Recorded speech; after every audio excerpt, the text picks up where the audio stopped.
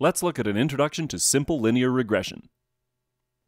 Regression analysis explores the relationship between a quantitative response variable and one or more explanatory variables. If there's only one explanatory variable, it's called simple linear regression, and if there's more than one explanatory variable, we call that multiple regression. Let's look at an example. Can the density of Australian timber be used to predict its Janka hardness? Janka hardness is a somewhat difficult variable to measure that involves the force required to push a ball bearing into a piece of wood. And density, on the other hand, is an easier variable to measure. So if we can establish a relationship between these variables, maybe we can use the easy-to-measure variable of density to help us predict the hard-to-measure variable of hardness. There are 36 observations in the dataset, but only 4 are listed here to make it a little bit easier to see. If we are using one variable to predict the other, we call the variable that we are predicting the y. So we're going to call the Janka hardness our y variable, and the variable we are using to predict it is our x variable. So I'm going to call density the x variable. I'm going to call the x variable the explanatory variable, and the y variable the response variable.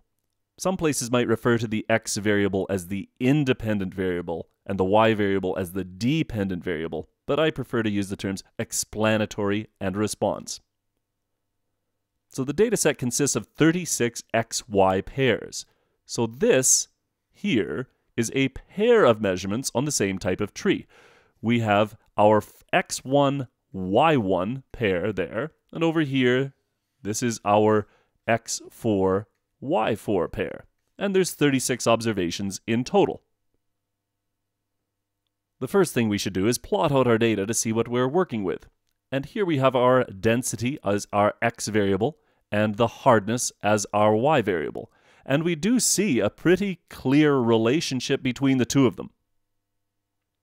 And the question is, can we use a known value of density, our explanatory variable x, to help us predict the hardness, our response variable y? And many times we attempt to do so by fitting a well-fitting line through those points, and then using that line for prediction. There are many questions, though, like how do we come up with a good-fitting line, and is a line a reasonable summary of the relationship between the variables, and is the relationship strong enough such that we can use it for prediction? There's a lot of questions left unanswered right now, but we'll try and answer a few of them as we go along. Let's look at another example here. Is there a relationship between scores on the empathic concern scale and pain-related brain activity? Researchers measured this on 16 females. The females answered some questions and were given a score on the empathic concern scale, and then they watched as their partner had a painful stimulus applied, and then they had activity in the pain-related brain centers measured. This was done for 16 females, and the results are in the next scatter plot. Here's our scatter plot, and I am calling the empathic concern scale score the x variable, and the activation level in the pain centers of the brain, the y variable.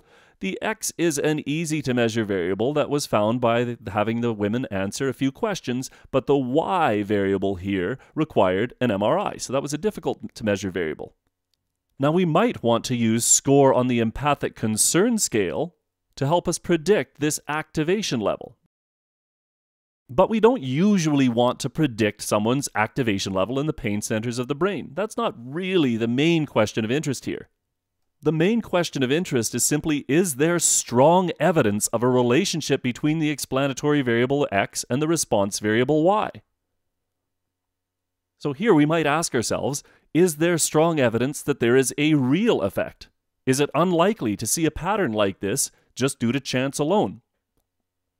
And we might also want to simply give a measure of the strength of the relationship. So in a situation like this, we might simply be interested in some measure of the strength of the relationship between x and y, such as the correlation, but we could also use it for prediction if we so desired. We are going to assume a linear relationship between y and x. Now this isn't always the case, but it's a simple relationship and it's an important one for us. So we are going to assume at first that we have a linear relationship between y and x. Now, I would read this as saying the true mean of y for a given value of x is equal to this line. And we might see that written another way as the expectation of y for a given value of x, that's equal to this beta naught plus beta 1 times x. We're assuming that this is the true relationship, beta naught being the y-intercept and beta 1 being the slope.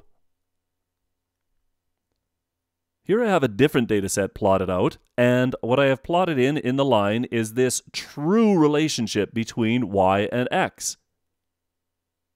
And what this model is saying is that if we knew the value of x, let's say our value of x was right here, then the theoretical mean of y at that point falls right on that line.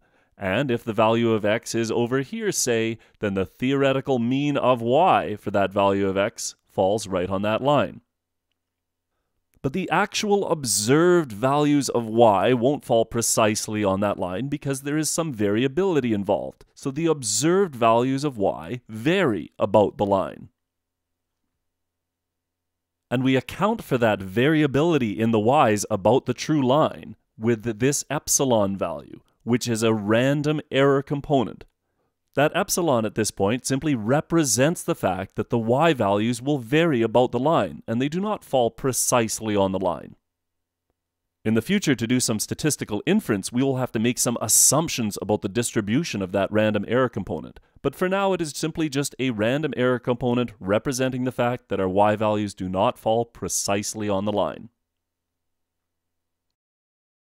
Beta naught and beta 1 are parameters, and they are going to be typically unknown values. We do not know their value, and so we're going to want to estimate them. And so we will be using sample data to obtain the estimated regression line. Here, beta naught hat and beta 1 hat are sample statistics that estimate the parameters beta naught and beta 1. Y hat is representing the predicted value of y for a given value of x. And I don't need an epsilon term over here because my predicted values of y will fall precisely on this line. And the next question is, what are we going to use as beta naught hat and beta 1 hat? How are we going to estimate the true parameter values beta naught and beta 1? We usually use the method of least squares to estimate the parameters beta naught and beta 1. Least squares is a very common approach that we use, and I look at that in more detail in another video.